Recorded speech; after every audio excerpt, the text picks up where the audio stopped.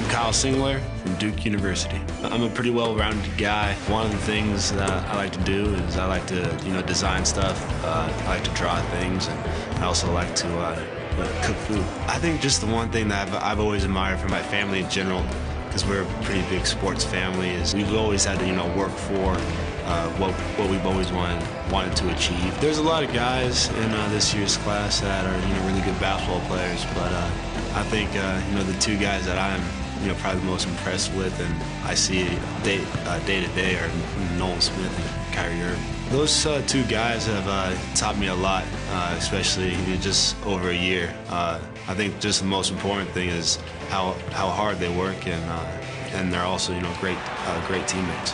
If I had the chance to play again with Nolan or Kyrie, it would be awesome if that's any way possible.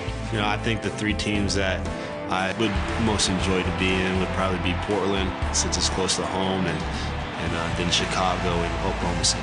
There's a tournament that I put on back home, and it's for an after-school program, and the reason why I kind of started it was for a senior project, but I wanted to do something where I could keep it going year to year. So what I do is I just put on a tournament, and the money that I raise I just give back to that organization.